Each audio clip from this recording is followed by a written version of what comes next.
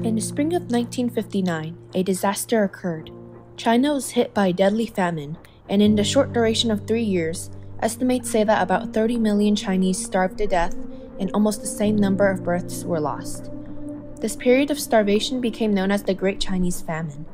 The most impacted provinces were Anhui, with 18% of the population dead from starvation, Chongqing with 15%, Sichuan with 13%, Guizhou with 11%, and Hunan with 8%.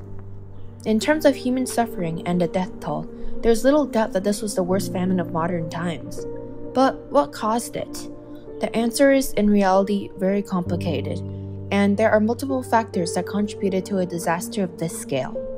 My paternal grandfather, Wu Liangshen, was in Jiangxi, a landlocked province in the east of the People's Republic of China, when the catastrophe occurred.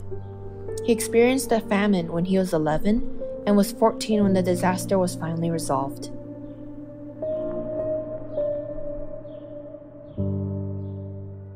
在饥荒期间，你被迫做了什么？每个人都是一个考验，尤其对我们小孩啊，那个时候我不是11、12岁嘛，就没有饭吃，没有饭吃那怎么办呢？确实，我现在想起来都是觉得那么长时间怎么过来的。但是有一段时间我还是记得比较清楚的，就是说呢，没有饭吃，那怎么生存？那是吃草，吃谷糠去吧，就这样的。我们那个谷糠是很糙的啊，就是还不是我们这样的现在猪吃的细糠，吃那个粗糠。就是一粒谷子一掰开2判，那么粗的一个谷糠，就这么就是稍微在锅里面炒2下，有点脆性，就这么咬，就这么吃下去。那后果是什么呢？那吃下去其实营养也没多少，但是能够让我们维持一些生命吧，是吧？然后呢，后果就是说这个大便解不出来，这个堵塞，是吧？这个其实人还是一样的，因为没有什么营养在里面，人还是非常的饥饿的，是吧？所以有的时候呢，不管什么难吃的东西，就尝试吃草这个东西啊，草根，这是经常的，是吧？穿也是没有，是吧？穿也是，就是我们你可以想象一下，我们这些身上穿的东西都是非常少的，是吧？这个脚，是吧？我记得我那个小时候那个脚跟穿那个破袜子，是吧？穿的破袜子，这个到冬天一冻的时候，冻成跟这个袜子跟肉脱不开，血淋淋的。我母亲跟我去脱的时候，血淋淋的，就这么一个程度。这个日子是说实话，现在为什么我是记得就是跟昨天一样的，记忆犹新，非常清楚。到64、65年那个时候就好一些了，当我慢慢有些改善的时候。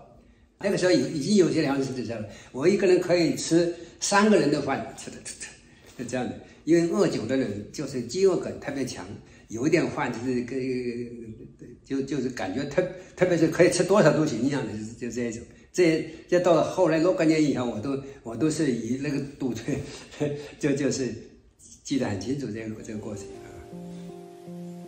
Although Jiangxi fared slightly better than other provinces during the famine, the people and their children rarely had anything proper to eat, and most peasants chose to wait and believe in the government's ability to resolve the issues causing the famine.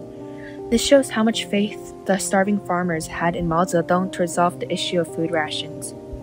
Although the people in rural areas were starving, the government rations were never quite empty, and research of several well-known historical famines conducted by Adam Smith and Malthus had also shown that famines occurred even when per capita food output was maintained.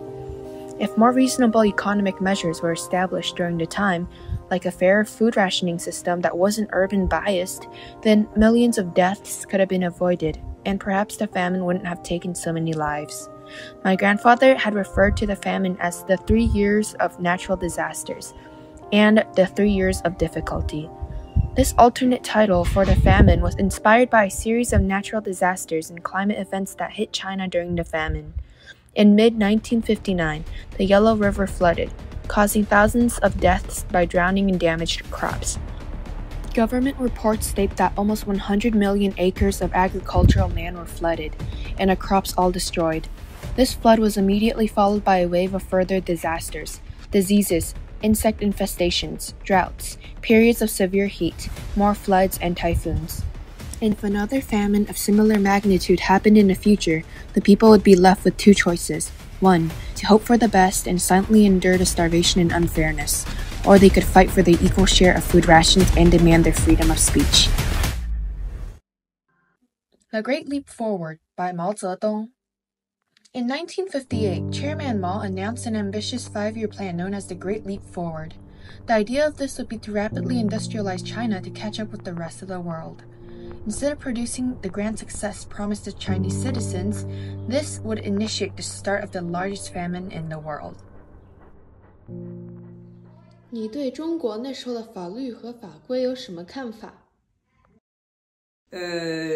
说实话，我对这个所谓的3年自然灾害这个看法呢，我是有一些这个，我想别人也会有这个一些类似的观点吧，就是说自然灾害在任何时候大自然存在情况下面，永远是存在的，只不过有的时候自然灾害可能强烈一些，有的时候呢就是稍微好一点。你像我们最近这个传染，这个叫什么？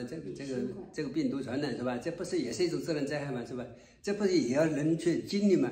同样，我们那个时候所谓的3年自然灾害的话，我认为自然灾害是有的，但是这绝对不是唯一的原因，还有很多是我认为是一些这个也可以说是政治上的一些原因吧。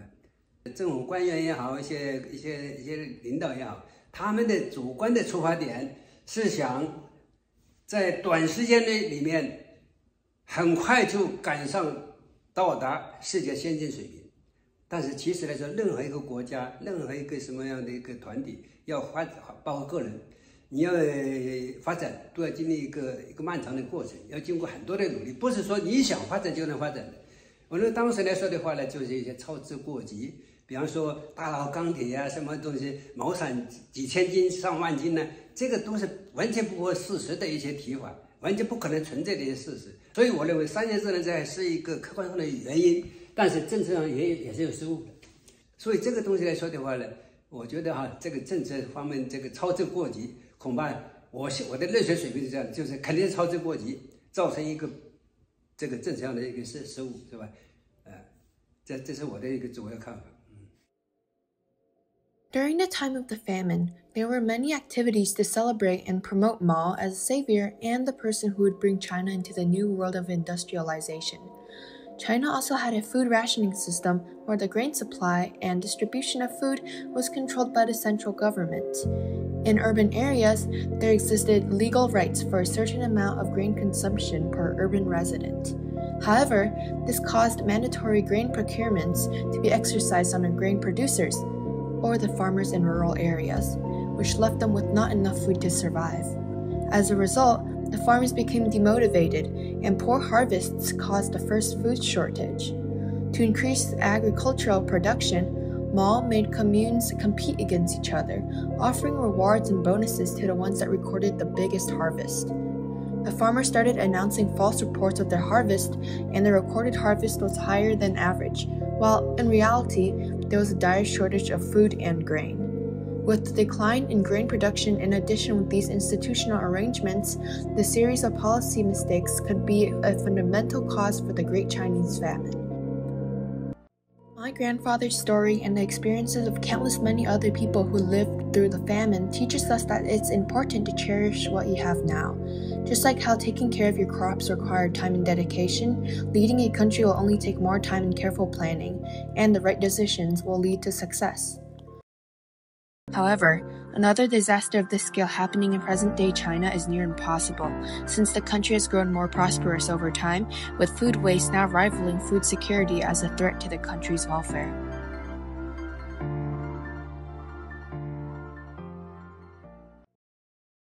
After the restoration of more realistic economic measures, including food imports, did the Great Chinese Famine finally end in 1962.